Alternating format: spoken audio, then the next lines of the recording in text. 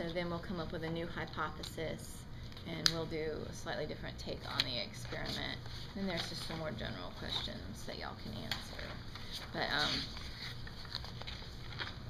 so what I'd like for us to do is go ahead and get these cut out and get the roly poly separated out, and then we can maybe talk through the first part of the lab while y'all are observing them, and that'll help pass that first 10 minutes worth of time as well. So so you'll need 2 filters, and there are some scissors here, but they're kind of scattered up and down the table as well. Yep. These filters can be tricky to separate.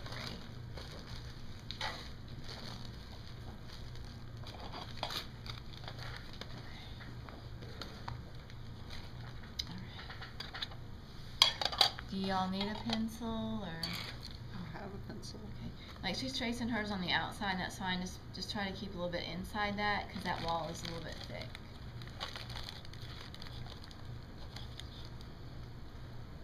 I haven't checked these yet today.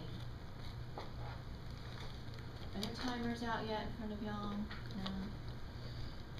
Y'all timer. I hope they're doing all right. Yeah, they look okay.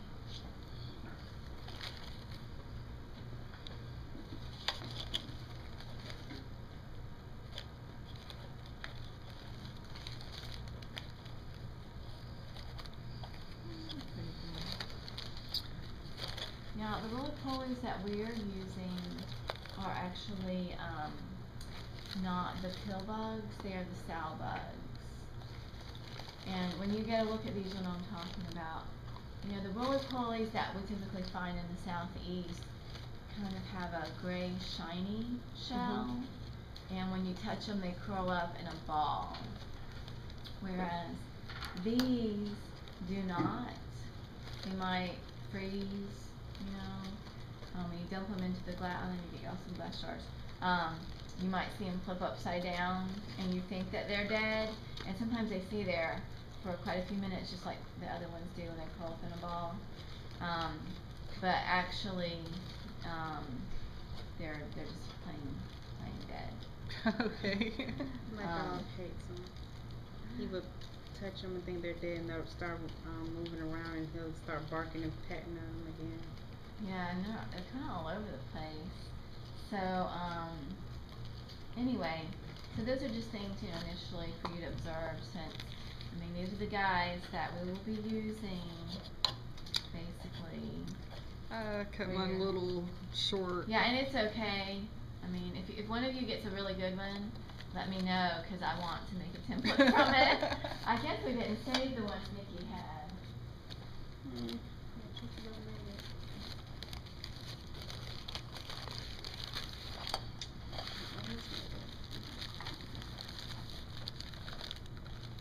So once you get 2 of them made, then go ahead, and what you'll want to do is separate out 10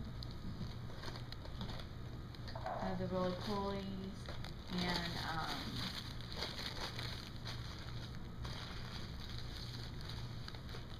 if you want to wear gloves, there are some over here.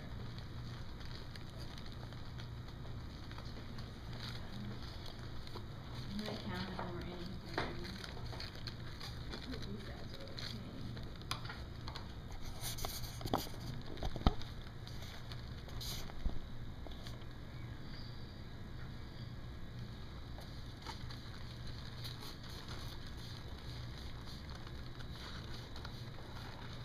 I think y'all have plenty in that, because that has most of them. But this lid, and this would be another variable, I guess, but do you see how this lid has holes? And so it tends to dry out pretty quick. Maybe I should put some foil or something over it, but this one I can seal off. I don't have to leave it open. So I think that they get dried out pretty quickly. And the heat on in particular, the heat or the air, if it's on a lot. Well, perfect circles are not my thing. Like I said, if we can get a good template, then we will be able to use that. What I'll ask y'all to do when you get started on your experiment is to buy your own filter paper because of the number of repetitions that you're doing. Can you have yours turn out? I had one, but it didn't. I don't think it did well. Pretty close. Let me see yours. I felt like I needed to have one of those compass. Yeah. Or the protractors, you know. Yeah. Like a It's a perfect compass. circle. Yeah. Yeah. So. That's pretty good. I mean, for what we're doing today, it's fine.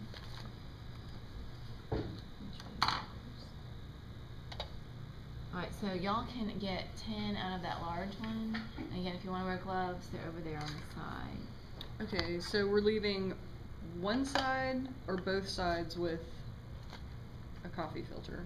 Both sides will have a coffee filter because it's a constant.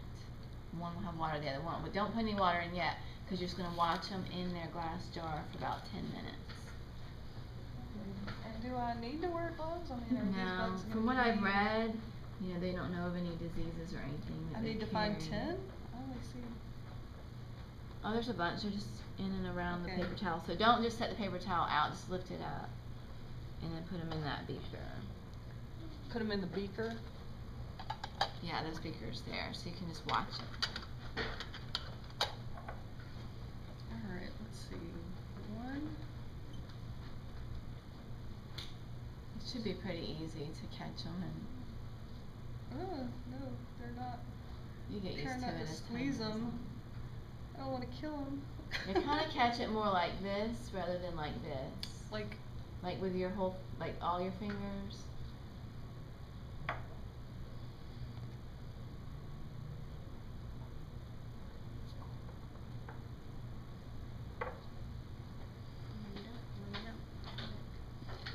Yeah, they're.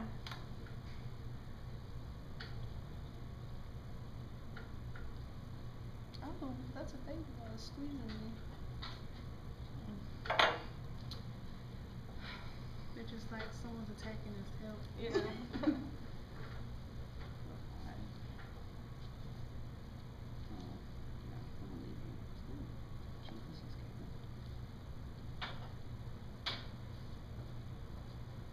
How did these scissors work? Were they pretty good?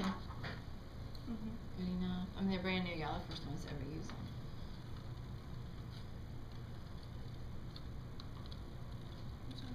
That's okay. You have enough? Okay, let me switch over.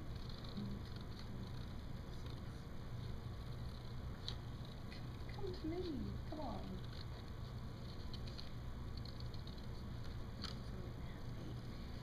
One.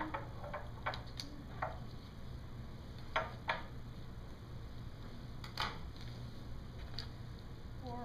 Is that one there laying dead? Yeah. Yes, he's playing dead. It's not too terrible And dirt mostly. for template. Could be worse.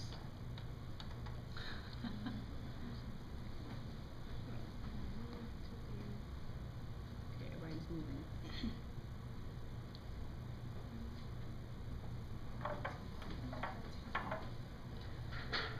One, two, three, 4, 5, 6, 7.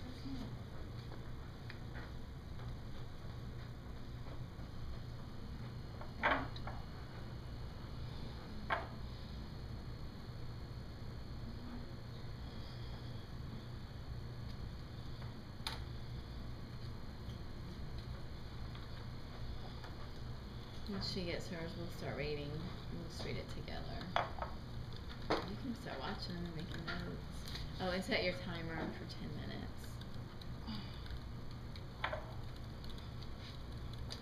1, 2, 3, 4.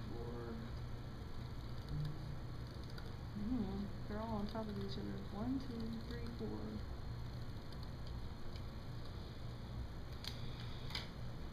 Okay, I'm a little bit slow. How would I start it for 10?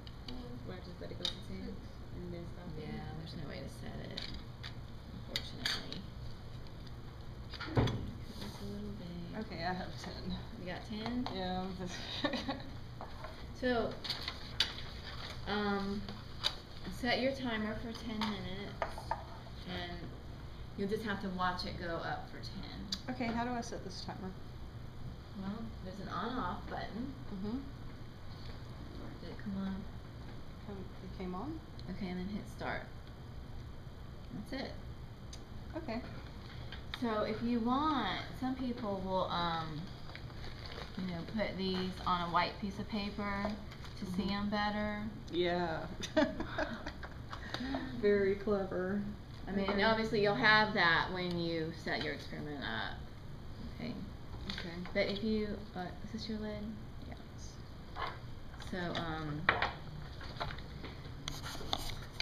So if you have your piece of paper in front of you, maybe just occasionally jot down some notes as to what you're seeing. Okay. Like right now, what are you seeing? I see, I don't know, aggressive behavior. Like how? What makes you think they're being aggressive? They're moving quickly. Okay. And they're on top of each other. Okay.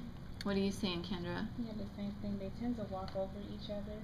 The larger ones tend to seem, I don't know, bunched together, but they continuously go around in a circular pattern, of course, because of the beaker. But Oh, hers aren't. they're That's why it's actually- interesting to compare, the two different groups. They stay toward the edge and they just continue. Because like hers to me just look like they're just trying to escape. How do I get out of here? Yeah. So okay, so go ahead and make some notes on page S2. Okay, and once y'all do that, we'll start going through the worksheet.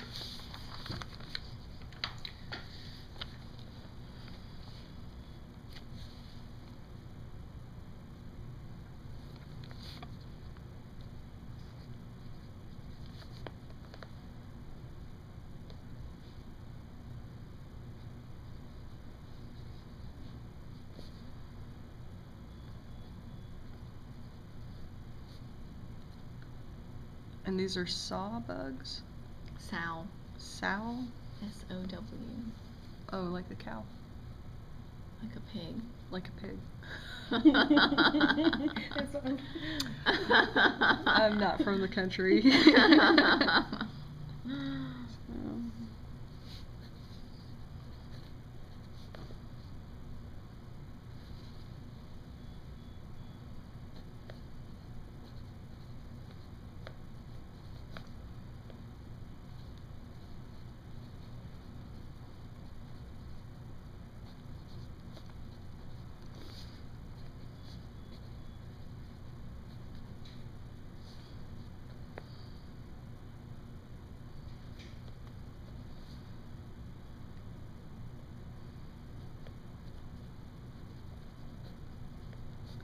kind of funny. It's like they're trying to make themselves into like little building blocks to make like a ladder almost. To go up. So like they'll jump together and they're just like, okay, now you go, but they all fall down because someone's moving from the back. From the bottom. Yeah, Nikki she would just watch them. I mean, she just thought they were so interesting. I mean, like these are like starting to tear each other up right here. Yeah. I mean, hers are like literally like wrestling with each other.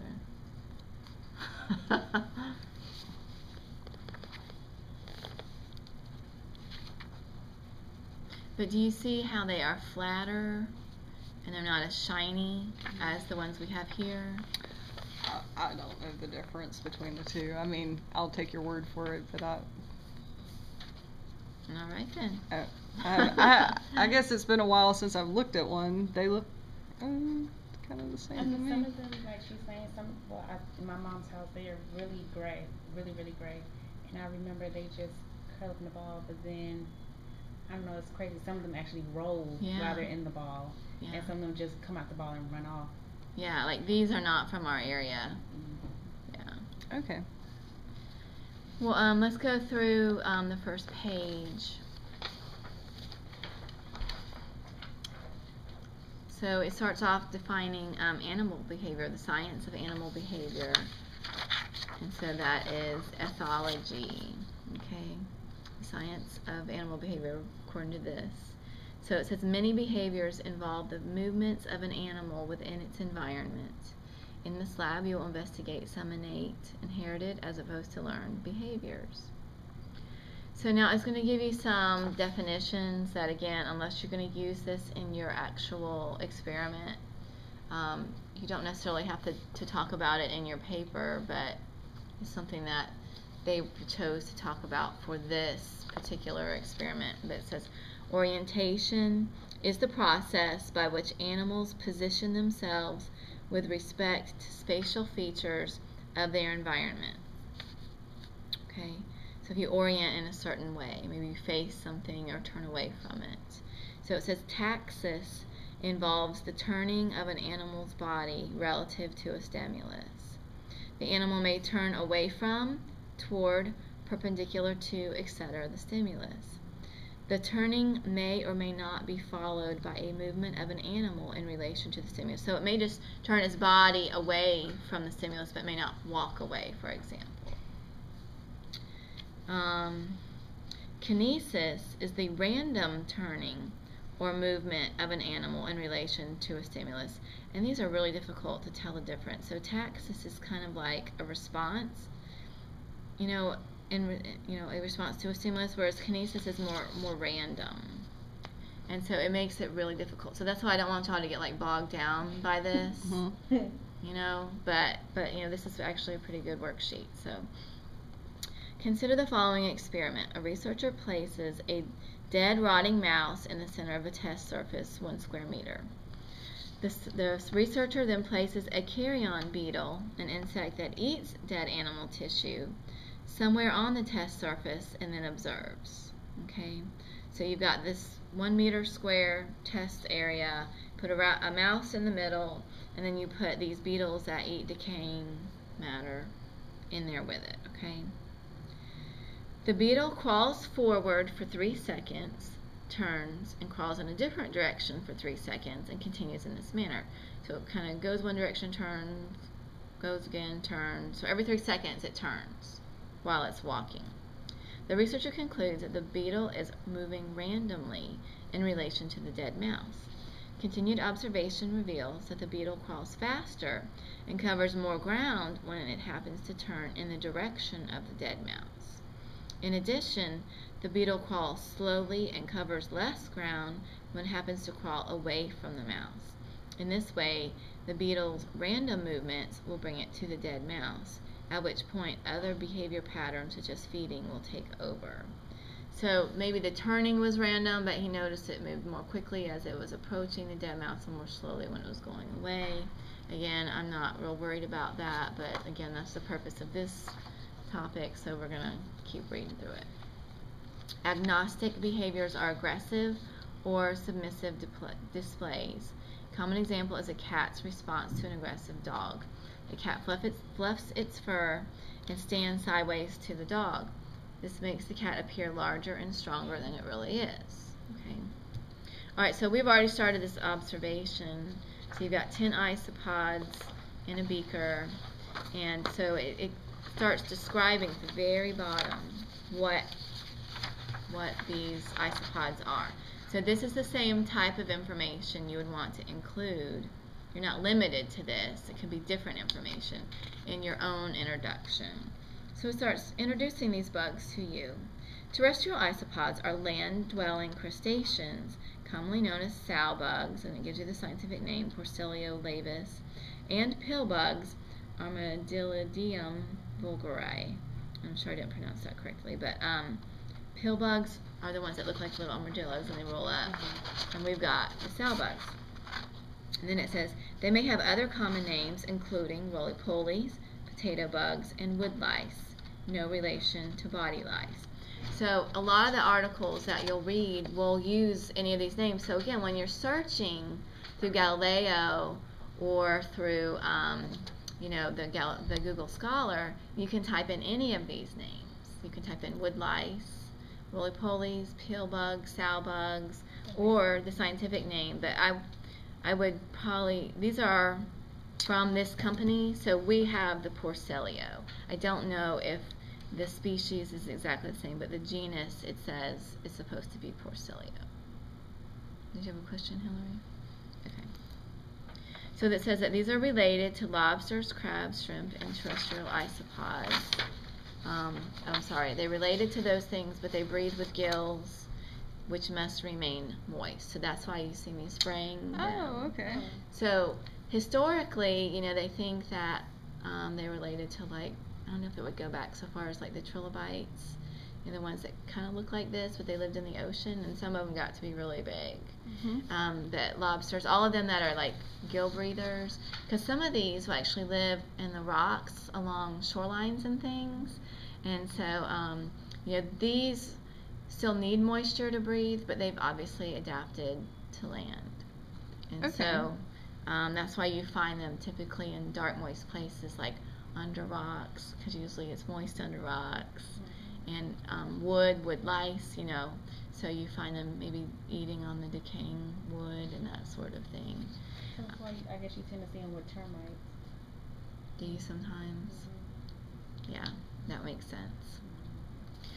So it says, although similar in size, color, and life cycle, pill bugs and sow bugs are different animals. When threatened, pill bugs curl up in a tight ball for protection. That's what you're seeing here, the second one. You see how it's got a little bit of reflection on it? It's a little bit shinier. While sow bugs either flee or remain perfectly still, appearing to be dead. And then that's just a picture, but some of them, as you dropped them in, they landed on their back, and they didn't move. You have one doing that? Yeah, two actually. But are they, yeah, some of them are like really still, and some of them will actually stay on their back for a really long time. And you can tell they're still alive because they're moving their antennas, but they're still staying flat. Some of them don't move at all, though. So, I mean, literally, we would watch them and we'd be like, yeah, "Is mine that have dead?" really chilled out. And what has it been, like 10 minutes? So go ahead and make another observation. Like, if yours are still moving a whole lot, or are they moving more slowly? Whatever you want to write down. Because it says observe them for 10 minutes. Your goal is to observe their undisturbed behavior, so do not bump the container. As you observe, make notes on their movements. It says, do they move continuously, or do they settle down between periods of movement? Hers are still moving around a good bit. There's only a couple that are but they were all frantically moving at a much faster right, they've pace. slowed down. Yeah, they've slowed down. So, like, if they touch each other, what do they do?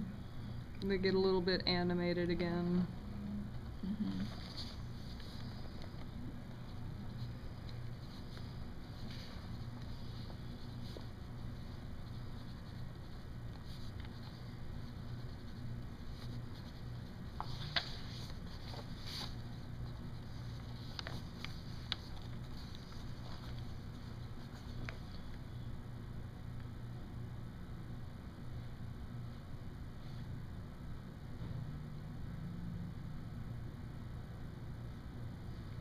I should probably check my email a little bit and see if Josh emails me back.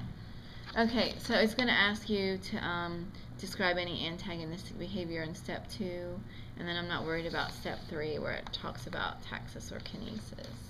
Oh, yours are really settling down now. Look at them. Are yours all clumped together now?